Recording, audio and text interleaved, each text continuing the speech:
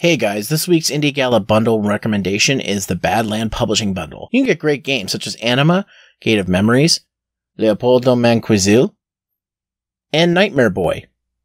Support indie devs, support me, and save money on some awesome games. Link is in the description. So, is it okay if I tell the Beefaroni story? Go for it. This isn't what you think it is. Oh no! So, one of the jobs, I think I already mentioned this, is as an adult entertainment disc jockey, is you are in charge of every single girl that comes through to work. Now, most of these girls are independent contractors, not so much like wrestling; they can come and go as they please. One of the requirements is that they have to make a stage when you call for them. So we set up a rotation. So my job is, okay, I show up at 11:30. I have 2 girls already ready to go for when we open at noon. So their names go directly to the top of the board. And you keep going with that, and you're doing it on a whiteboard, so a lot of things change. So my buddy showed up, and he was taking over the shift after me. He was working nights. I was still new. I was working there for 2 months. So one of the things that I would do is, I would make sure that the rotation was perfect for him. But he came in where the time he was going to jump in was at the top of the rotation. So I figured I'd fuck with him. Because I'm thinking in my head, what did Ron Burgundy used to do?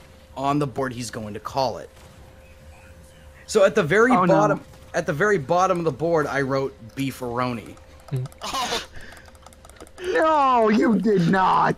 I did, because I was 100% thinking, I used to audition girls all the time. Girls would come in, they'd do their audition, I'd call them up for 2 songs, and then my manager would ask them what I thought of it, like I fucking saw anything, because I'm too worried about mixing my music. But, occasionally I'd watch, because there's naked women. That's a lie. I watch it all the time. Go on. But I figured, I'm like, if he shows up, I'm going to bounce out immediately. I'm going to claim all this money that I made. I'm going to clock out and bounce home. And I figured if I wrote Beefaroni at the bottom, he wouldn't notice. Because I told him you're starting at the top of the rotation, which everybody that takes over for night wants. Because then you have enough time to fucking... if there's any issues, like a girl goes upstairs for VIP, or a girl just leaves and goes home because she's been there her mandatory 4 hours she needs to work. So top of the order is the best time to fucking show up. So I put at the very bottom. There was 14 girls on the list. And so I do that, and I bounce out of the booth. I say 3 words, so I'm like, hey dude, have a good shift. I gotta go. So it's more than 3 words. But I leave, and then I get a call about 20 minutes later. Oh no. And he's like, Corey, who the fuck is Beefaroni?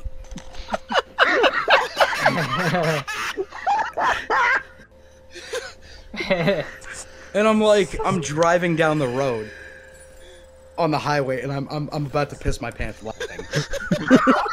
And I just say, did you call her to stage?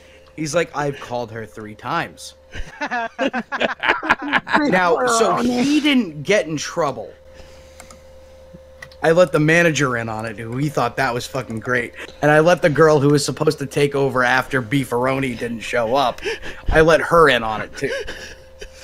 Oh my god! He didn't speak to me for a week. I had to see him at work. And that's the Beefaroni story. Oh, at least you didn't write Doom? Beefaroni. Doom, I want to let you know before I go that was some grade A bullshit, and that was something I would do too. Dude, it's so easy to do it too. Oh. That may have to get clipped. Because I love to fuck with people on a low-key manner. Nothing obtrusive, just low-key. And that's the most low-key shit you could ever do. And I wouldn't have done it if he wasn't my best friend.